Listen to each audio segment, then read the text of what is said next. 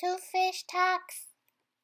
Hi everybody, welcome to Two Fish Talks. I'm Miss Brooke, and I'm here with my good friend Ruff to read with you from our favorite book, the Bible. Ruff? Ruff? Do you see Ruff? I can't find him anywhere. Ruff! Oh, there you are.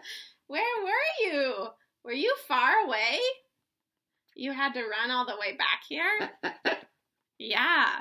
Well, today we're going to be reading about how far away is God. Do you think God's really far away from us? But he lives in heaven. But he also lives in our hearts. Let's read, okay? How far away is God? Where is God? Is he 1,000,000 miles away on some star?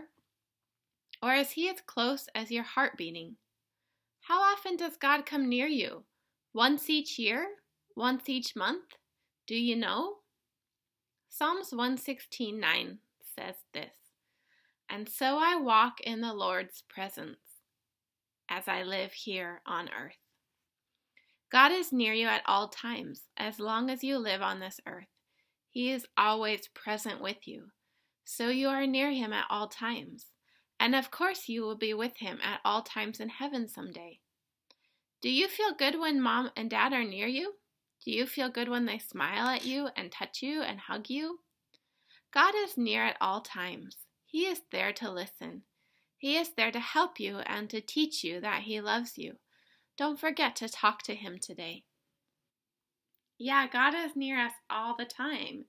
He's a spirit, so we can't usually see him, but we can feel him that he's inside of us and he's near to us.